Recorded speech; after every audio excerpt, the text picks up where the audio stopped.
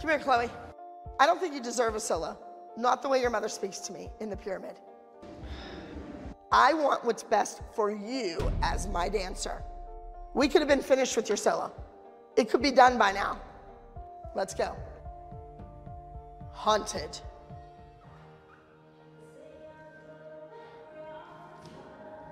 Your elbows. Struggle, struggle. Get a split in there.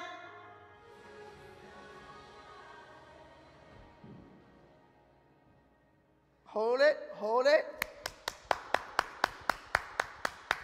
And up. We're finished for today. You're gonna be on a bus this afternoon. You're gonna be on stage tomorrow.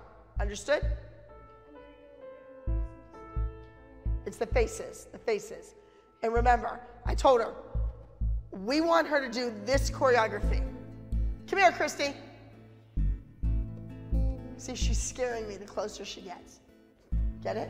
Oh, I'm terrified the closer I get. So you can't get out there and bobble. I agree. Because when you bobble and you mess up, that's when your mind goes blank and you have to do something else instead. And then it's a big hot mess. Understand?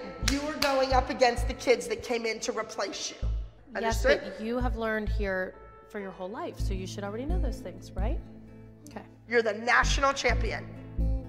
They should be afraid of you. And that's why we did this number. When you step out on stage, they should be like, oh my goodness.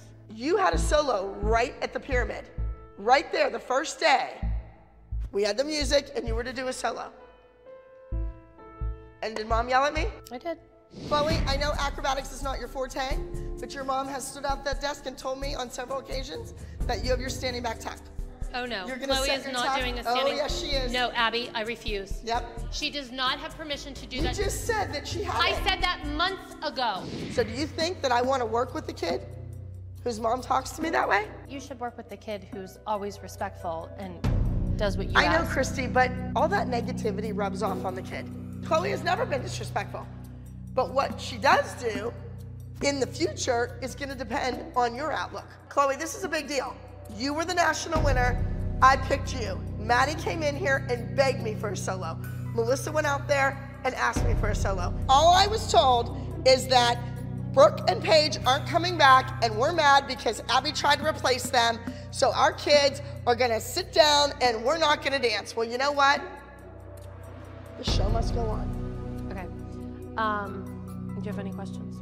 Because this is your last go round. You're welcome, sweetheart. Oh, a hug from Chloe.